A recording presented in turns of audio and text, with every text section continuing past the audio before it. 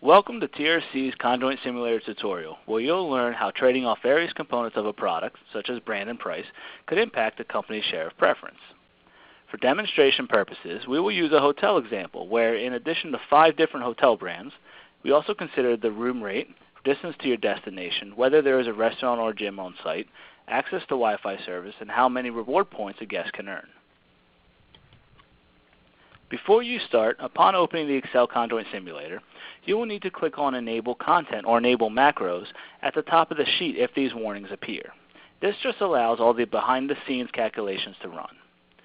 The next thing you want to do is select the number of products you would like to simulate, in our case hotels.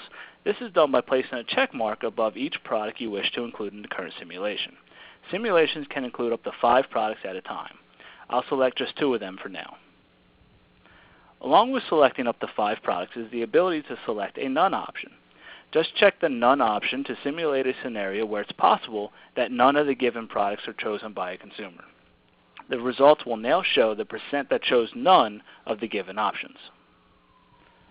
To build a product, click on the drop-down box for each attribute and select which level you would like to include. If a text box is provided, fill in the box with a numeric value such as price. The range of values will vary depending on the project. Lastly, at the top of the sheet, there's a drop-down box for filters. Here you choose whether or not you want to observe results for a specific group of respondents. Notice that the corresponding sample size is shown for the filter you select. Filters can be made for any variable for which we have data, such as demographics or product-related survey questions. As you've probably noticed, the results are located in the green shading underneath the products, and they update automatically after any changes made to the products or filters.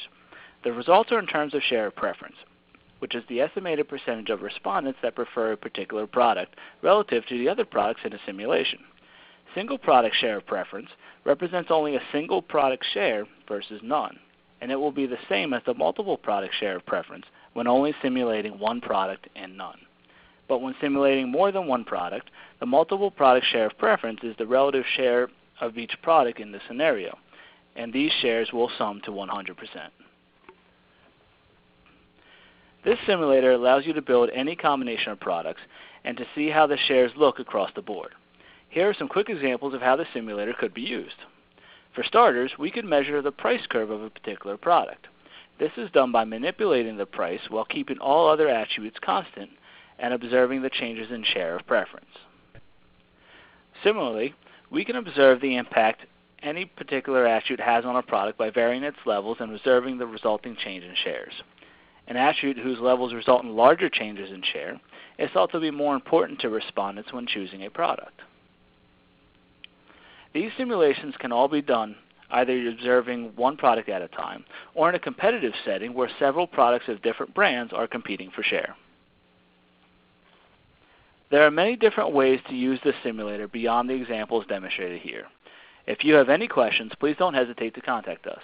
We'll be happy to guide you through the advantages of this very useful and powerful tool.